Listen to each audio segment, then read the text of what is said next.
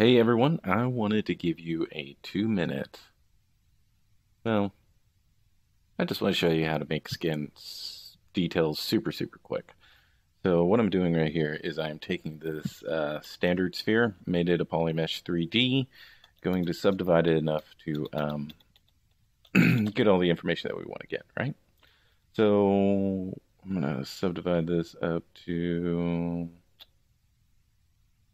we don't need 33 million. Okay, so what I'm going to do first is I'm going to use my standard brush, going to put it on a spray, and then I'm going to use Alpha 7. Okay, let me show you what this does so you can see that, right? But it's pretty strong, right? So we probably don't want it that strong. So what we'll do is we'll kick the intensity down to about 6 is what I prefer. And you can just get your skin like that, right? So now what we need are those small little wrinkles, basically telling us where the skin folds. So, like whenever you smile, your wrinkles are going to be different, around your mouth than they will around, the corners of your eyes. Like, the way your skin moves and folds whenever you talk or move or have an expression. It's basically like combing this into there, right? So I'm going to keep the spray brush, but what I'm going to do is I'm going to change it to Alpha 58. And then what I'm going to do is I'm going to go in here and then paint the wrinkles the way that they are supposed to be going, right? And then alternating between Alt and, so Z add and Z sub, right? You can see how we can start getting those wrinkles in there. And then after that, we can change this to drag rectangle. We can go back to Alpha 7 and we can go in here and start adding some, let's kick up the intensity a bit more. Start adding those little imperfections in the skin, right? And just do it tastefully. Right there, right there. Okay. So we pretty much got our skin going, and the last thing I like to do is go to my Form Soft brush and take this on a spray and just go in here and make sure that this isn't too perfectly round, right? Because your skin's not going to be like that. And so you just add that right there, right? So the next thing we can do if we really want to is we can go in here with the damp standard and we can start marking in these shapes or wrinkles that we really like.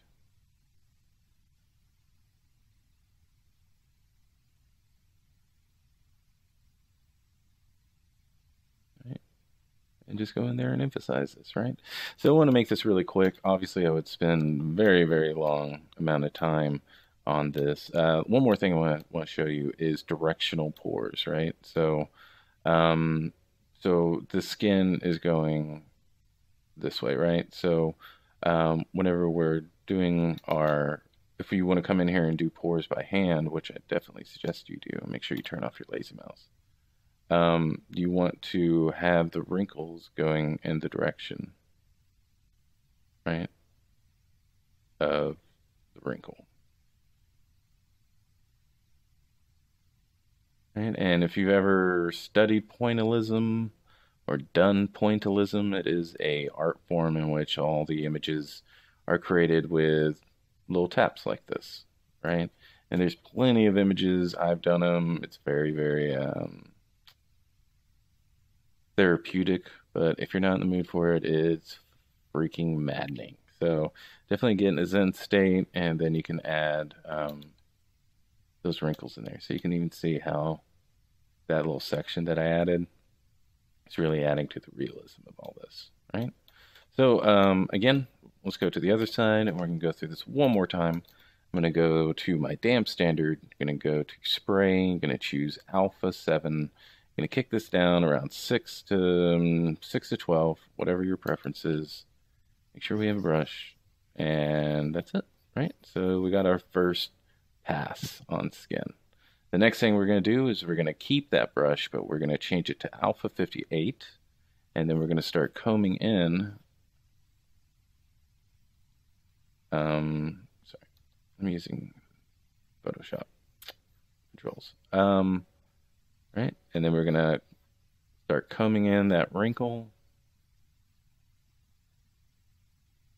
Right? And then we're going to go Alt. Right? That's it, dude. I mean, with that, you can get pretty far. Also, and then we're going to do the drag rectangle with the alpha 7. And we're just going to add some little bit more surface noise, but it's, controlled, not procedural. Go. And then the very last step, well, not the very last step, but and then we're going to go here with damp standard, marking little wrinkles that we want to emphasize.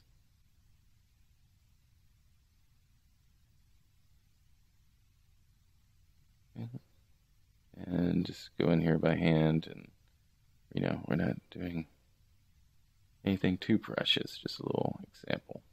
Okay.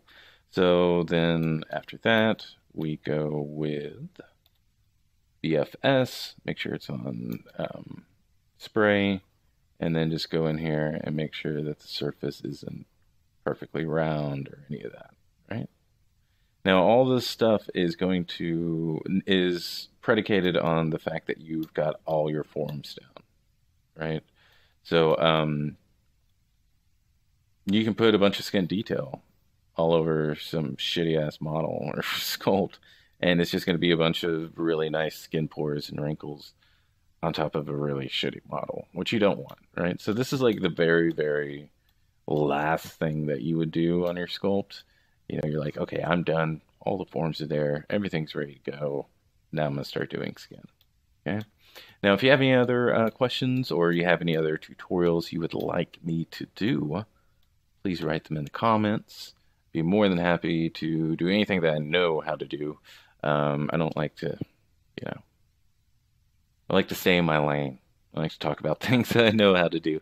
But yeah, if you have a question, please put it in the comments. I will do a short little video like this, and we'll just get that question answered.